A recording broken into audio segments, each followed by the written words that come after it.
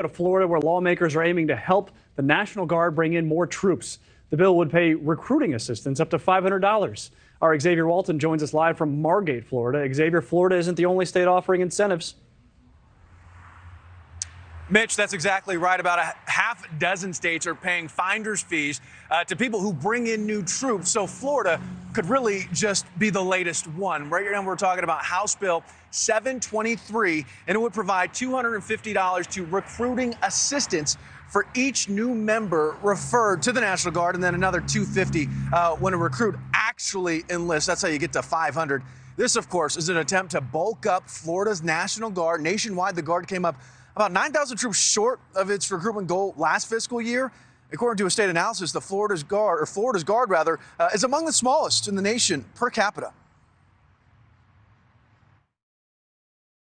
So this program, the JEEP program, would create an incentive-based program for existing members and retired members of the National Guard to incentivize their introduction of new members to the National Guard.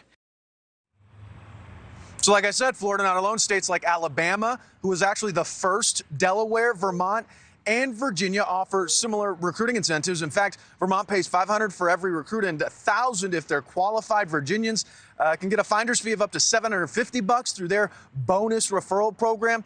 And you might ask, why? Well, it's all because recruitment numbers have been declining for the National Guard in recent years. It just keeps compounding to where you just have a smaller and smaller and smaller pool of people to be trying to target to join the military. And it's not just a finder's fee, Mitch. The Guard is actually offering people who enlist a signing bonus. For example, Iowa last year was offering people who enlist $20,000. Of course, that's over a 6-year span, but still, definitely trying to boost those numbers. And that's not just here in Florida with that law, that bill, but it's nationwide.